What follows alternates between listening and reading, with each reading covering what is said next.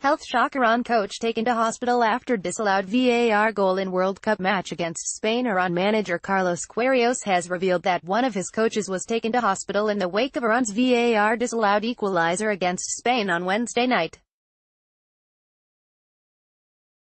Post-match, Queiroz explained how the unnamed member of his staff suffered health difficulties after Saeed Azzatullahi's goal was ruled out for offside.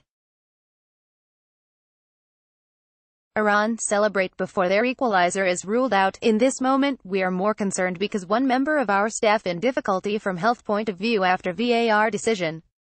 Queiroz said, "We went to hospital but we hope everything will be alright. A member of our staff in difficulty. We pray for him at this moment." This shows the emotional power of our national team. The goal came shortly after Spain had broken Iran's resolve to take the lead in the second half. It appeared Azzatullahi had clawed his side back into the game, but it wasn't to be as VAR was consulted and the goal was rightly cancelled out due to a narrow offside.